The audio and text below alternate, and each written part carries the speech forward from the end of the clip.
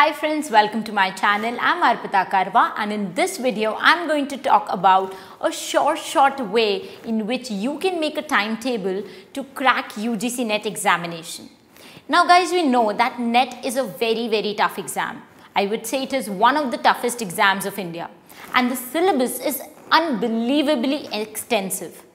Plus, you have a lot of pressure when you are sitting for this exam, mental, emotional, even financial pressure, because most of the students who give this exam are of about 23-24 years of age. They have cleared their masters and now are sitting for this exam. So they have a lot of financial pressure on themselves as well.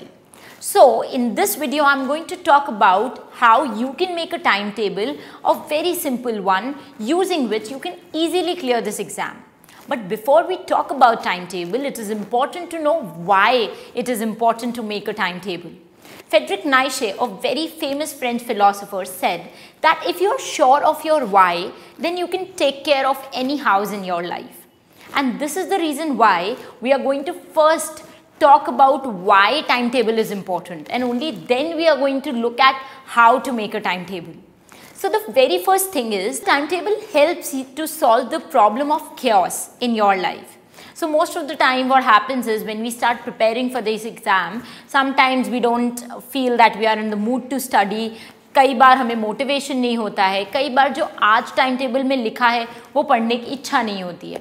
Now this is where timetable comes into the picture, because when you have defined the timetable for the entire year, then whether you like it or not, you have to stick to it.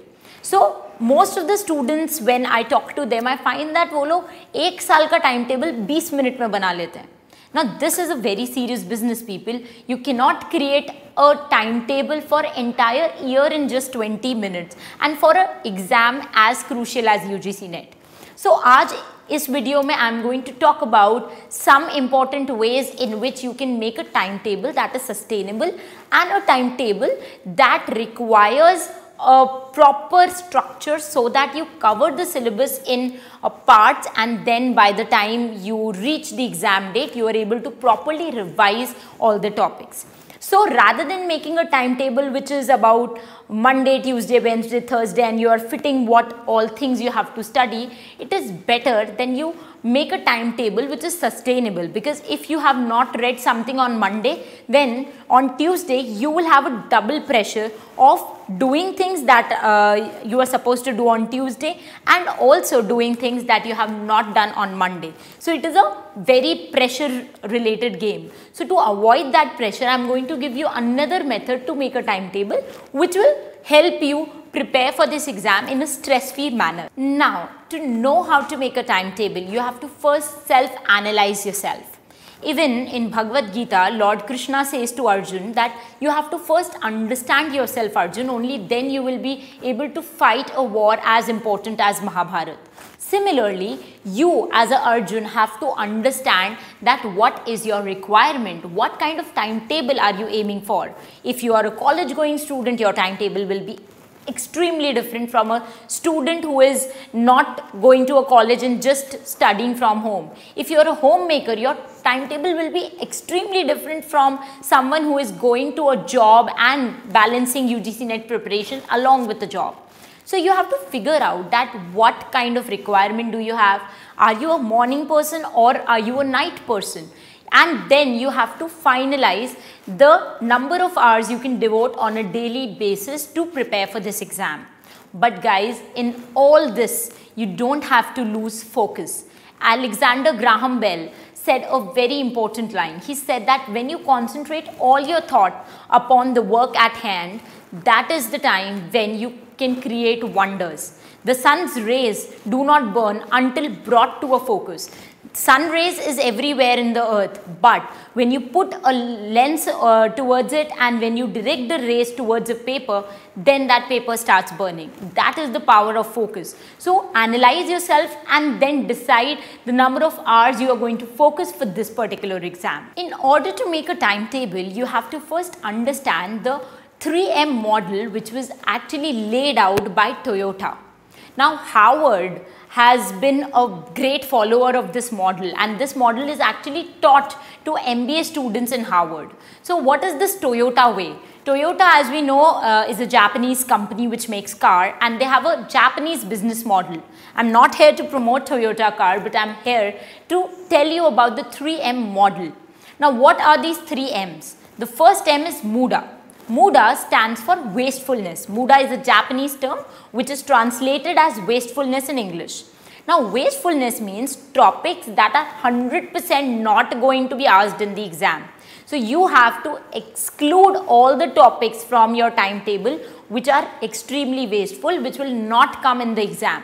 For example, in case of UGC NET exam, the first topic that we start studying is Anglo-Saxon or Anglo-Norman period. Now, from this particular age, only one question is asked, and that too sometimes. It is not a guarantee that every time a question like that will flash in the paper. So, this topic is going to come under the Muda category. It's a wasteful topic that you can exclude. You should not be studying. The second M is Mura. Mura means imbalance or inconsistency.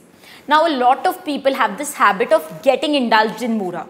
We always overestimate what we can do in one day, and we always underestimate what we can do in 10 years.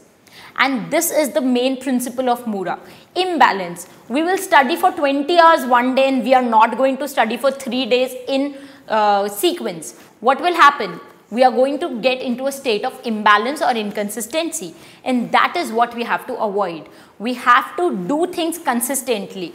You have to ensure that if you are studying today for 2 hours, it is fine. You should be studying for 2 hours for the next consecutive all days. Studying for 2 hours is not a problem. Studying for 10 hours one day, not studying for 10 more days is a problem. So, stay away from the issue of Mura.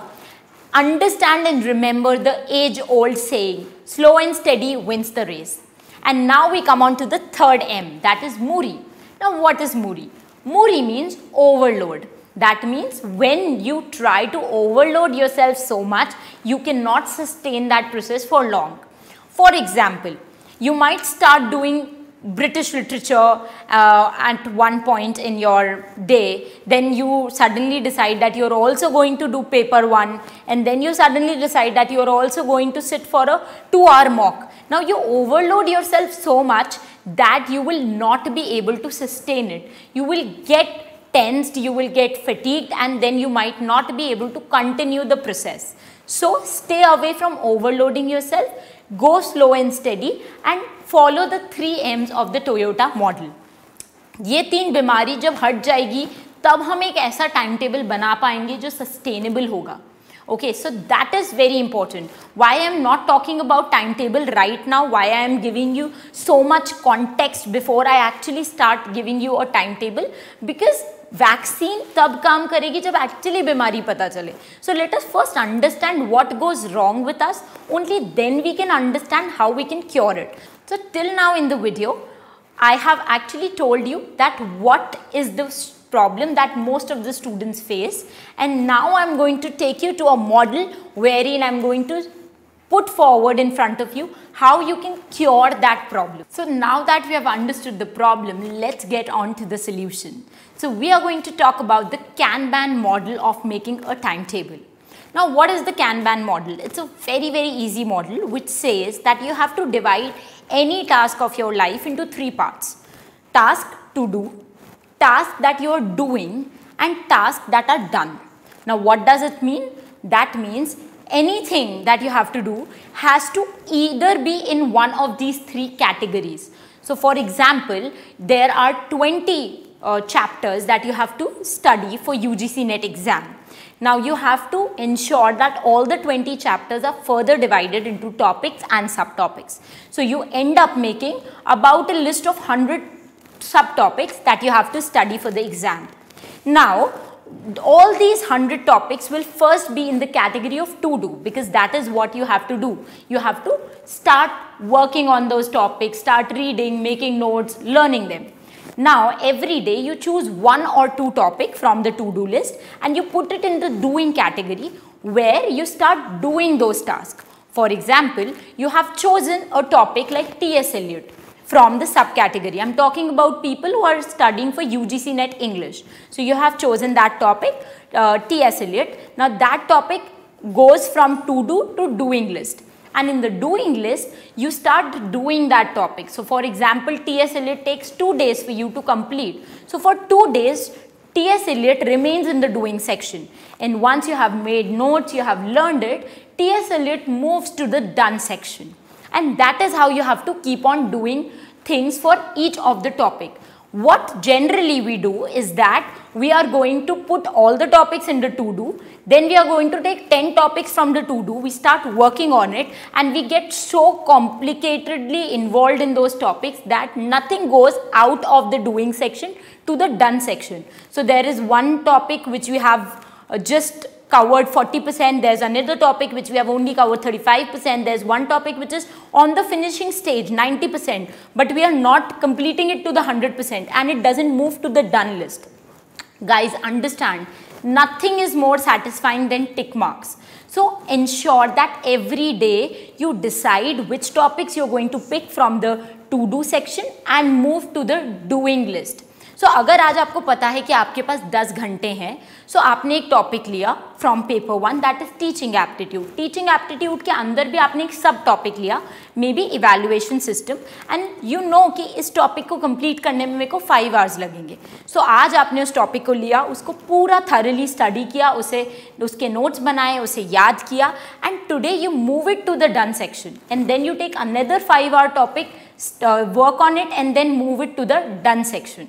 इसके benefits क्या हैं? The first benefit of Kanban technique is that you will be better organized. आपको हर दिन पता होगा कौन से topics आपके बचे हैं, किन टॉपिक्स पे आप काम कर रहे हैं और कौन से टॉपिक्स आपने कंप्लीट कर दिए हैं. Secondly, you will avoid burnouts. ऐसा नहीं होगा कि आप किसी दिन बहुत पढ़ रहे हैं और किसी दिन कम पढ़ रहे हैं. आप रोज़ अपने लिए कुछ टाइम डिसाइड करेंगे, उस टाइम आप कुछ टॉपिक्स टू डू में से लेंगे, उन पे काम करना शुरू करेंगे. इनकेस वो ख़त्म नहीं होते हैं तो वो टॉपिक्स कल पे शिफ्ट होंगे. कल पहले आप डूइंग के कैटेगरी में जो टॉपिक्स हैं उन्हें कंप्लीट करेंगे and then you are going to take any new topic from the two do category.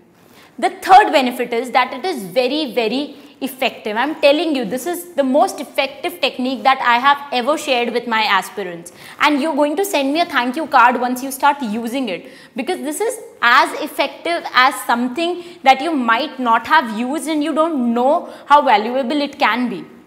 And number 4, you will be always aware of where you stand. आपको रोज़ पता होगा आपने अपने सिलेबस का कितना पोर्शन कंप्लीट कर लिया है. So that is what is going to give you satisfaction. You will get away from the fear of unknown. अगर आपको पता है कि आपके पास में कुछ टॉपिक्स बचे हुए हैं जो 100 आवर्स लेते हैं और एग्ज़ाम 30 दिन बाद है, तो आप आज ही कैलकुलेट कर सकते हैं कि आपको 30 दिन कितने घंटे पढ़ने होंगे, so that you complete these topics, and that is how you are going to get satisfaction. तो जैसे जैसे आपके टॉपिक्स टू डू से डन की कैटेगरी में जाएंगे, वैसे वैसे आपका कॉन्फिडेंस ऊपर आता जाएगा. Most of the students exam के दिन कॉन्फिडेंट इसलिए फील नहीं करते बिकॉज उनके टॉपिक्स डन में नहीं, डूइंग में रहते हैं. उन्होंने बहुत सारे टॉपिक्स पढ़े होते हैं बट किसी को भी कम्प्लीटली ख़त्म नहीं किया होता है. तो वो सारे टॉपिक्स डूइंग में कोई 50% की स्टेज पे, कोई 70% की स्टेज पे, कोई 93% की स्टेज पे रहते हैं. So I hope that this video will prove fruitful in your preparation journey. If you're looking for any such more videos, feel free to put that in the comment section below and I will be more than happy to address them in the next videos. Otherwise, if you are looking for UGC NET preparation material, then please don't forget to go on and check out the website arpitakarwa.com. We have courses related to paper 1 and paper 2 English literature. We also have a special mock test series for people who are preparing for UGC NET English. Those mock tests are divided into different units. So once you complete a unit, you should be giving a mock test and check how much you have completed that unit, how confident do you feel after doing that unit. So with that note, I would like to take your leave. That's it from my side for this lecture. I'll meet you very soon in the next video lecture. Till the time I meet next, happy learning, keep loving literature and stay tuned to arpitakarwa.com.